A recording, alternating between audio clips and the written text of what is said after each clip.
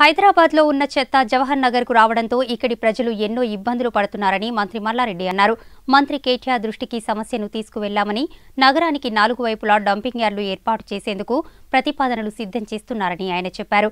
Medchal collector MV Reddy సహా పలువురు అధికారులతో కలిసి మంత్రి జవహర్ నగర్ డంపింగ్ యార్డును పరిశీలించారు. ఇక్కడి ప్రజల ప్రధాన సమస్యగా ఉన్న వాసనను నిరోధించేందుకు డంపింగ్ యార్డుకు చెందిన 5 ఎకరాల్లోనే హెర్బల్ పార్కును ఏర్పాటు చేయనున్నట్లు మంత్రి స్పష్టం చేశారు.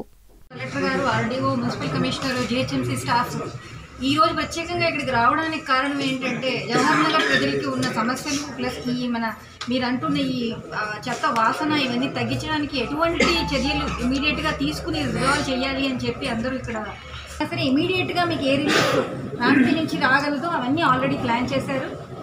ఇంకా మీ గురించి నీటి సరఫరాను, తర్వాత హాస్పిటల్ ఫెసిలిటీస్, ఒక పార్క్ మీరన్నట్టు విషవాయువులు తగ్గించడానికి ఒక పార్క్ తయారు చేసి అందులో మెడిసినల్ హెర్బల్ ప్లాంట్స్ వేయించడానికి ఇమీడియట్గా చర్యలు తీసుకుంటాము.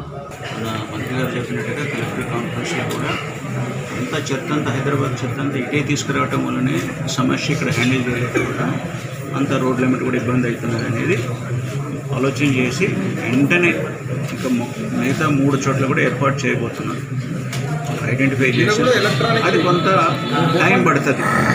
ఆ తర్వాత ఇక్కడ కూడా ఏంటంటే ఈ క్యాపింగ్ కానీ తర్వాత ఇది వాటర్ని చేసేది కానీ అన్నీ చేస్తున్నారు. ఇక్కడ మీ చుట్టుపక్కల గ్రామాలకు మరీ ముఖ్యంగా జవహర్ నగర్ గ్రామానికి కావాల్సిన మంత్రి గారు చెప్పినట్టుగా వాటర్ కానీ లేకపోతే స్కూల్స్ కానీ అటువంటి సంక్షేమ కార్యక్రమాలు కూడా టేకప్ చేయబోతున్నారు. రాబోయే కాలంలో 1 మంత్లో మీకు రిజల్ట్స్ వస్తాయి. గత ఎమ్మెల్యే గెలిచినాక కూడా చూస్తూ ఉన్నా, ఎంపీగా ఉన్నప్పుడు కూడా చూసినా. కాబట్టి చాలా ఇబ్బందికరంగా ఉన్నది.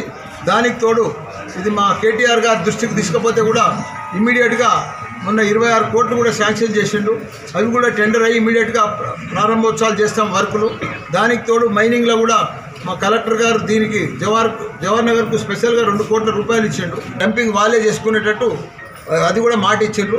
దానికి తోడు నెక్స్ట్ ప్లాన్ అంతా కూడా మన స్పెషల్ ఆఫీసర్ మేడం గారు చెప్తారు. తర్వాత సార్ జవహర్ నగర్కు 26 కోట్ల బడ్జెట్ కేటాయించారు కదా, ఆ వర్క్ ఎన్ని రోజుల్లో ప్రారంభిస్తారు సార్? 1 మంత్ లోపట్టే, 1 మంత్ ముందే ఇప్పుడు లెటర్ కూడా